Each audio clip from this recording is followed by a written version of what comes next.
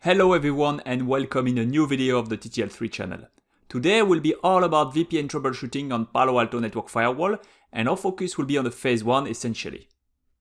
We will use the following scenario where the admin from site 2 cannot bring up his site-to-site VPN. Unfortunately, the guy doesn't have access to site 1 firewall. So we will have to figure out a way to fix this VPN. But first thing first, let's jump on the site 2 firewall to investigate the VPN status. Okay, I am now in the IPSEC tunnel section of the network menu and things looks pretty bad. Both my phase 1 and phase 2 are down. Remember that those two guys are tied together. Phase 2 need a valid phase 1 to come up, so let's start to investigate the basics. I'm going to double check my system logs and see if I can get some information. I am now in the monitoring section looking at my system logs. I'm using the subtype VPN filters to only focus on my VPN log. And straight from the beginning, I can see something goes wrong with the following message. Phase 1, no proposal chosen. So obviously we have a proposal mismatch with the phase 1.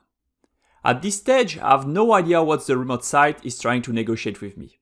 So let's try to investigate the IKE logs via the CLIs to see if we can get some extra information. I am now in my terminal and we will investigate this IKE Exchange closely to understand what this proposal mismatch is all about. I'm using the command tail to track the IKE message log on my firewall, and this will be done in real time. This is nothing like a debug, so you don't have to worry about the performance impact. Okay, let's give it a try. The key is to wait a bit for the remote site to reattempt the connection, and here we are. We have pretty much the same message as before regarding a proposal mismatch. However, this time we have way more information.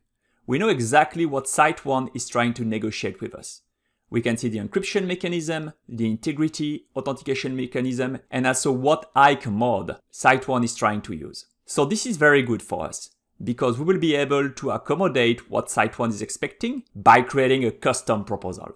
Okay, let's get back to the web UI now. I am now back in the web UI of firewall number 2, and I will create a custom phase 1 proposal to accommodate what I've seen in the IKE output. Diffie Hellman group. Based on the output, I can choose anything between 2 and 5, so I'm choosing 5.